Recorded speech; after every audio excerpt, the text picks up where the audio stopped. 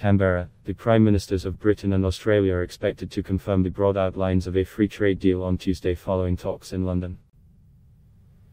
The trade agreement is first Britain has negotiated from scratch since it left the European Union.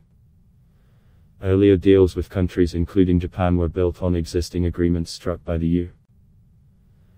Boris Johnson and his Australian counterpart, Scott Morrison, reached an agreement on the deal during negotiations in London, Australian Trade Minister Dan Tehan said.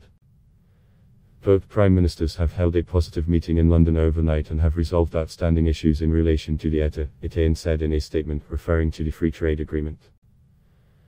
Their agreement is a win for jobs, businesses, free trade and highlights what two liberal democracies can achieve while working together, Tehan added. Britain is Australia's fifth largest trading partner with two-way goods and services valued at $36.6 billion Australian dollars, $28.2 billion, a year.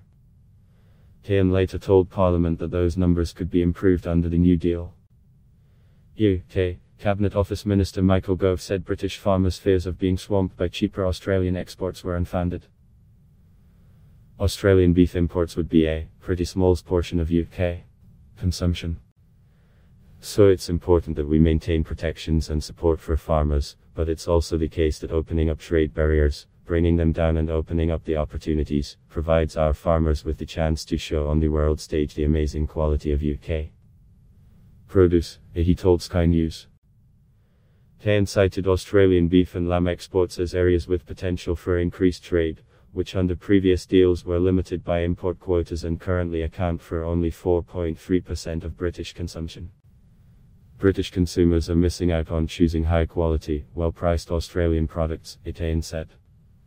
What's more, they're missing out on eating the best lamb chops, the best steak in the world and washing it down with the best glass of Australian wine that you could imagine, he added. Tehan also told Parliament that when Britain joined the European Common Market in 1973, Australia felt that a special bond was being broken. Half a century on, Australia stands ready again to be a willing partner with the UK, Tehan said.